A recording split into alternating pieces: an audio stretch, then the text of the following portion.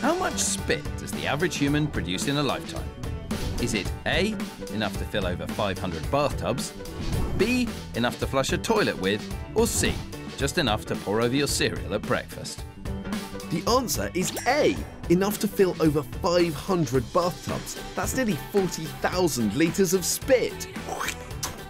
We'll never hold back in showing you gross stuff. So prepare your eyes for blood-sucking gross stuff. This is Investigation Ouch.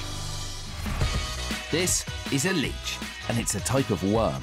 Whereas we only have one brain, a leech has 32. And while we have 32 teeth, a leech has 125. Their main diet is blood. And in fact, right now, I'm providing lunch for this one. Whilst it's on my arm, it's going to eat 5 times its own body weight in my blood. That's the equivalent of me eating a small cow. Hooves and horns and everything. It's not just greedy, it's disgusting. But these wrigglers can actually save human lives, all by sucking our blood. To get drinking, this leech has bitten me, and now its saliva is working its way into my veins, releasing a chemical which will thin my blood, preventing it from clotting. And it's this ability to get our blood flowing that surgeons use in modern medicine. So let's say you chop off the end of your finger. A surgeon can attach the finger, but if blood clots have formed inside the bit of dead finger, new blood can't get in and it will fall off.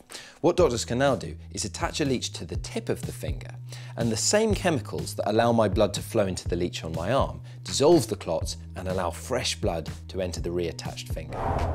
There's no fancy machine or drug that can do this job as successfully as a leech. And with such an important medical role, leeches are bred on a massive scale. So while this one has a good feed on me, let's go and meet some more.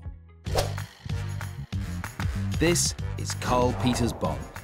He's a leech breeding king and is currently housing 30,000 of these wrigglers. How do they breed? Well, the leeches are a male and female, so they can fertilise themselves. Sort of boys on one section, girls on the other, and then they sort of breed together. So when 2 leeches mate, they both get pregnant, which is pretty extraordinary. And wait till you meet their babies. This is a leech nest. When the leeches lay their eggs, it looks just like white foam, and then it settles down to a sort of a sponge. So this is made by the leeches, and you can just see the clear space at the top, and then the leeches have settled to the bottom. I'm just going to cut the lid off. It is full of wriggling leeches. This is like the world's worst Easter egg, isn't it? Yeah. That's so fascinating, I'm completely distracted from how disgusting it is. And I'm completely distracted with the fact I've still got this enormous leech feeding off my arm.